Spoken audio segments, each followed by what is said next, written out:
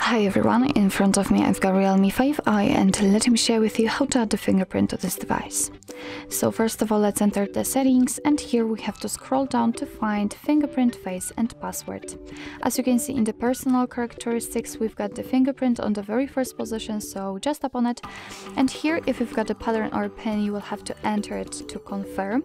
If not, then your device will ask you to add new one, so add an additional screen lock. It is because if for some reason the fingerprint sensor won't work, then you will still be able to unlock your device without the need to go through a whole hard reset operation, which will wipe out all the data. So let me draw the pattern and let's add your own if you do not have one, and let's tap on add fingerprint. And as you can see, here we've got the information that we have to put our finger on the sensor, which is located on the back of our device, so it is right here. And let me do it. Let me put my finger on the sensor, and as you can see, right now I have to do it multiple times in order to add my fingerprint fully.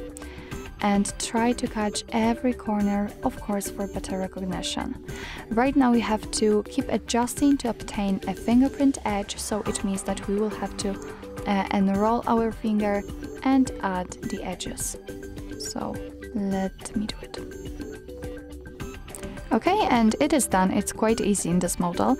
So all we can do is to simply tap on continue, and as you can see here, we've got our finger. We just added, we can tap on it.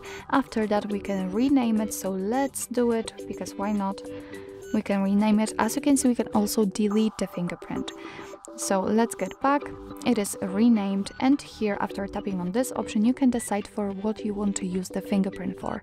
So you can use it for unlock, and this is a default option, but also you can use it for uplock or private save. It's really up to you which option you'd like to use for what you would like to use the fingerprint. I will leave it like this.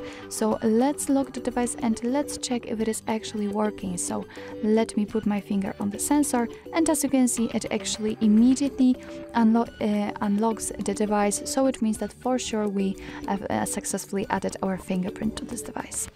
So actually that's all. This is how to add the fingerprint in your Realme 5i. Thank you so much for watching. I hope that this video was helpful, and if it was, please hit the subscribe button and leave the thumbs up.